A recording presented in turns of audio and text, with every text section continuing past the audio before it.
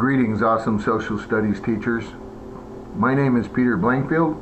I am the K-12 Social Studies Professional Development Academic Trainer. In this presentation, I will attempt to walk you through a sample for planning middle school and high school hybrid lessons.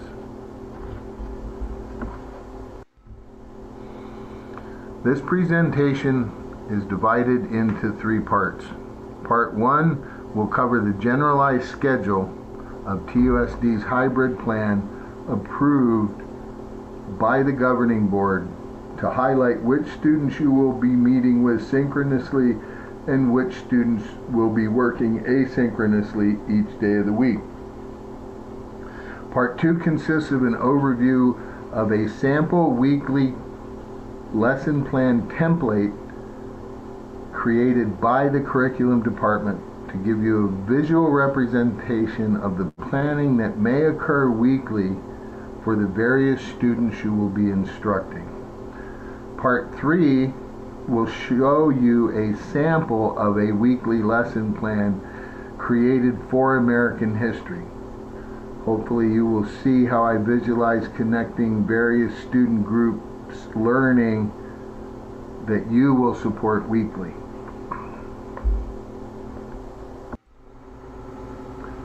Let's start with what your schedule might look like and when and how you will see students synchronously versus when your students will be expected to do work asynchronously. I realize that some site schedules may vary depending on site needs and the number of periods per day. However, for the purposes of this presentation, we will presume a 6-period day. The first thing I want to point out is the color coding and what it represents. Blue represents in-person learning for hybrid students, and pink represents 100% remote learning for students. Both represent synchronous learning. You will notice you will meet with every period every day. However, not every student will be attending synchronously every day. It will take you 2 days to meet with every student synchronously. Looking at Monday, for example, you will meet with periods 1 through 3 in person for those who have chosen in-person learning. Please note you will meet with your students in periods 1 through 3 who chose 100% remote learning on Tuesday afternoon. Hence the reason for my comment related to needing 2 days to see all your rostered students. Students following the blue periods, that's in-person learning, will be expected to work on classes they don't see in the morning asynchronously in the afternoon. Conversely, the students who are 100% remote learning, that's the pink track, are expected to be working on classes they don't see in the afternoon asynchronously in the morning. Finally, you will have synchronous contact with all your students 3 times a week, very similar to a block schedule. We encourage you to plan your classes in the same manner that you would plan for a block schedule.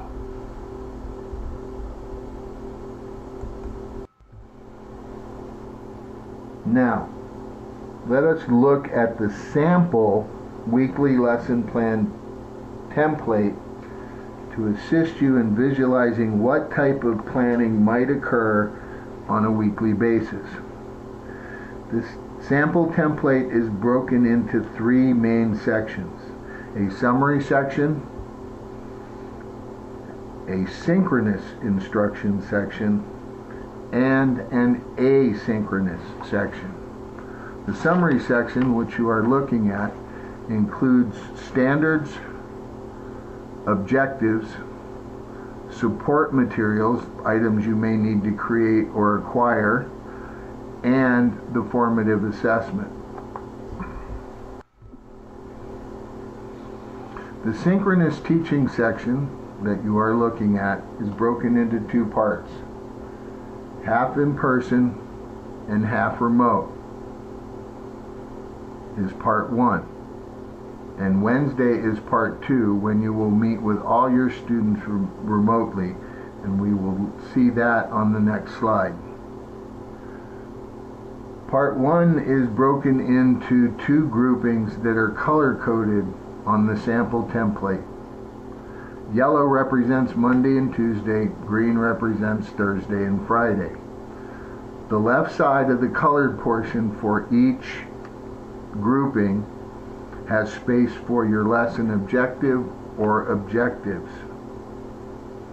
The white space gives you space for your lesson segments, your anticipatory set, your direct instruction, your independent practice, and your closure activity. Included in this sample template are 4 distinct groups of students you will interact with synchronously, and each day is labeled AM and PM over the course of the 2 days.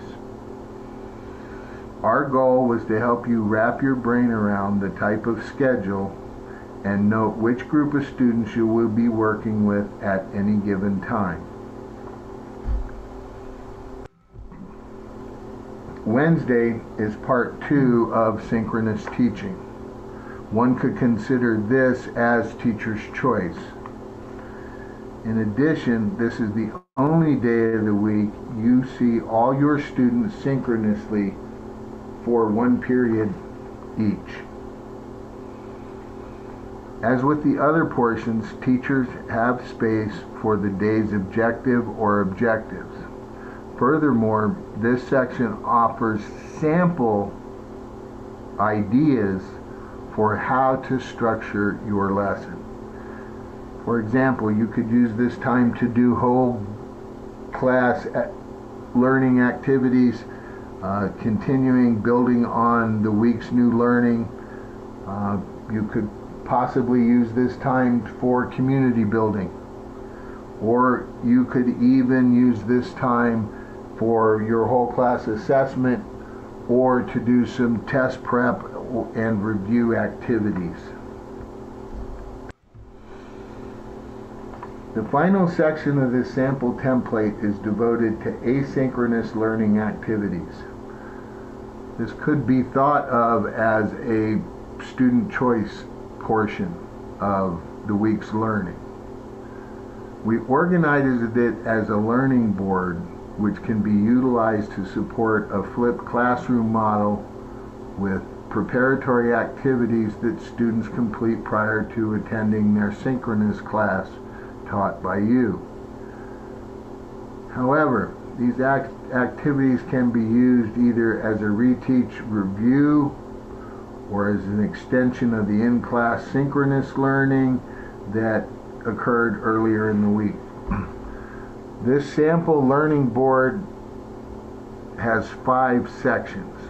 Section 1 is for videos to use to support this week's lessons, whether it's preparatory for Thursday and Friday, or review, or extending learning. Section 2 is independent practice using platform apps. For example, you could create text sets in Newsela to provide students an opportunity to deepen their understanding while offering student choices in what they read in order to deepen their understanding. Or you could engage students in a geography activity using Arizona Geographic Alliance website and materials. Section 3 is activities, projects, extensions. This could be utilized to expose students to multiple perspectives, to engage students in an inquiry project, or to allow students choice options to extend their learning.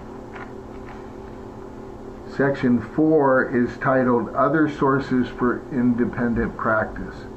This is slightly different than the box next to it in that this is a space for you to use your tried and true resources that are potentially hyperlinked to your team's class page.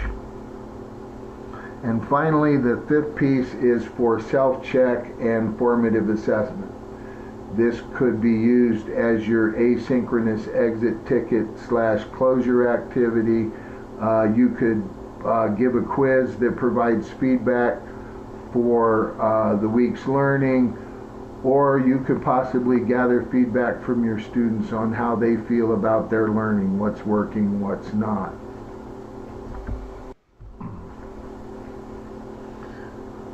This sample lesson plan, which focuses on high school American history, is what I came up with for the model to try to walk you through this. I want to remind you that this particular model is for use by middle school and high school teachers.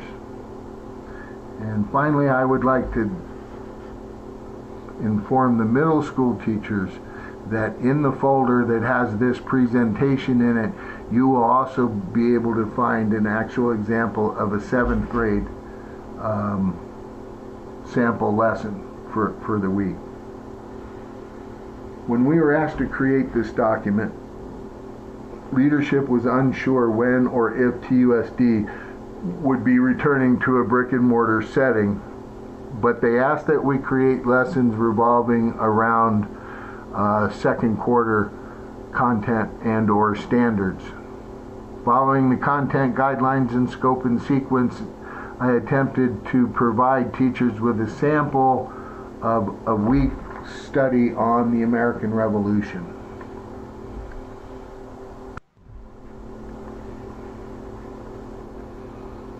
For me, I thought that creating the synchronous lessons would help to inform both asynchronous and Wednesday planning.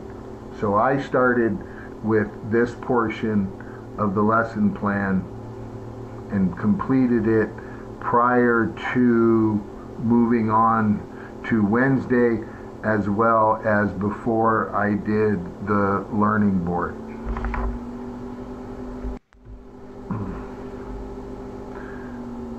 This is for Wednesday, and this could be seen as a teacher's choice day. It's up to you. It is your classroom.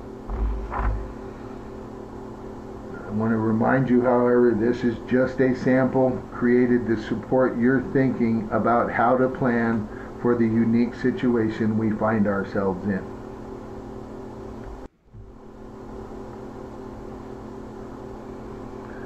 This page is just to give you a starting point to think about planning asynchronous activities that diversify student learning and or provide student choice. Please note that the independent practice using platforms apps just contains a list of apps you could choose to use. However, the other elements do provide actual materials to use during this week's learning for this specific sample.